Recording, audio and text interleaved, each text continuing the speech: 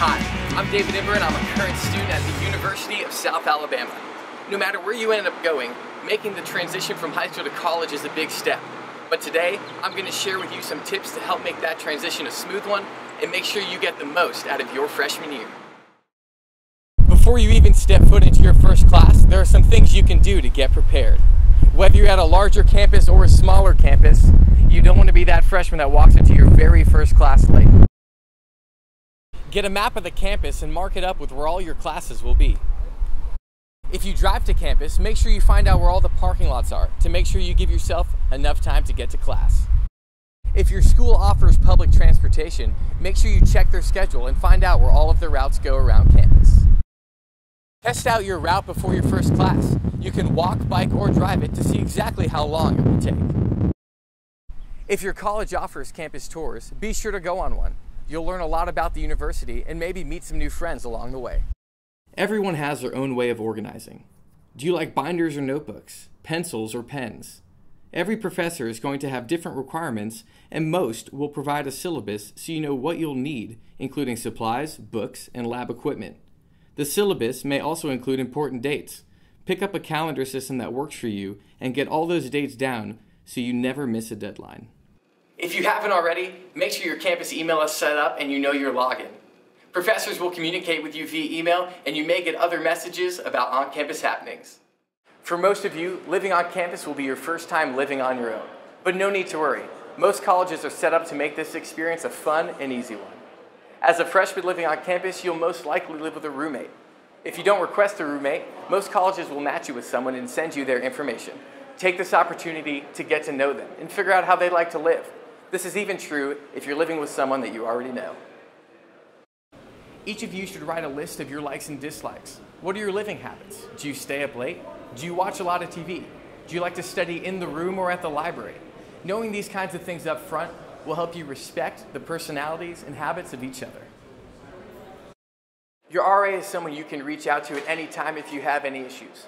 They're normally upperclassmen students who have been in your shoes before and are here to help you with anything from roommate issues to broken faucets and deciding which professors to choose. They'll also host different events throughout the semester to help you get involved with the students you're living with. Being in college is a great time to make new friends, and what easier way than getting to know the people who live around you. You never know when you're going to run out of milk or need that late night cup of coffee. Go ahead, introduce yourself. Living on campus means you're eating on campus. Colleges are going to give you plenty of dining options, so check out a campus map or directory to see what kinds of foods are available. Also, check the times that each location is open. You never know when you're going to crave a late night study snack. If you have any special food needs, make sure you ask the locations how they can accommodate them.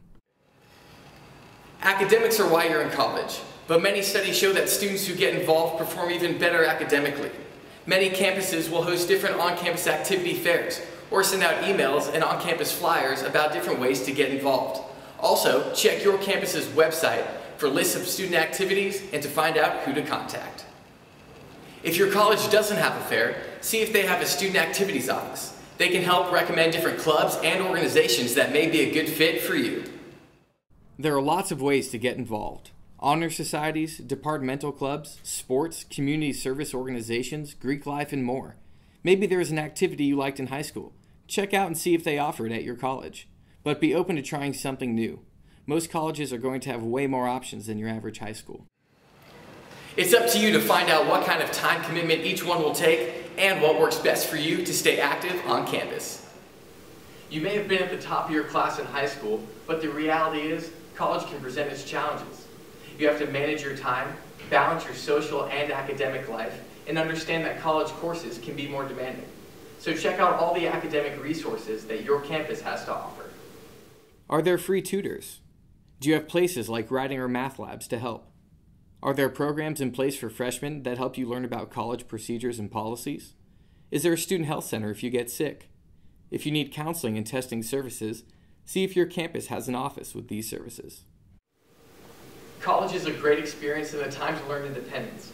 But you shouldn't be afraid to ask for help if one semester isn't going the way you planned. Find out what resources are available to you and take advantage of them. I hope this Freshman 101 video has given you some good tips and things to think about as you start your college career. Be sure to check out more life skills videos on the Distinguished Young Women's YouTube channel below.